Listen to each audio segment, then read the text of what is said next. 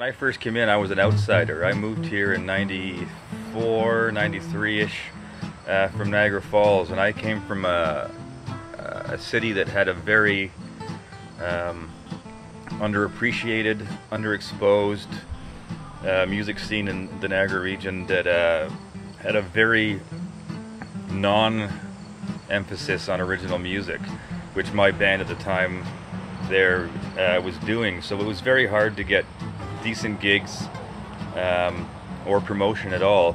So when I came here and saw the level of absolute talent and the genuine, almost seeming love for original music as opposed to the cover acts, I was immediately immersed. When we got the Death or Convert cassette tape, we got it. We were living in the same house on Bridge, and we got the cassette tape as an application for one of the festivals. I think it was 2008 or maybe 2009.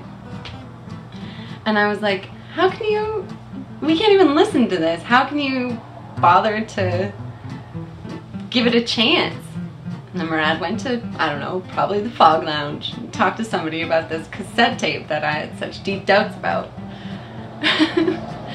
And he put him on stage, and then, you know, despite our disagreement, they had one of the biggest crowds hanging out outside of Milk. And the people who aren't, you know, coming out of their houses, they're still consuming some sort of, you know, usually audio-visual stimulation of some kind, right? And yeah, I mean, these are people who are working in your own community making these things, and that has always interested me personally. It's just the fact that your neighbor is this guy who writes these crazy songs in his basement, or, you know, the person down the road is a fashion designer and they design all these like really cool things that you would see on a runway somewhere while you're hiding watching your TV.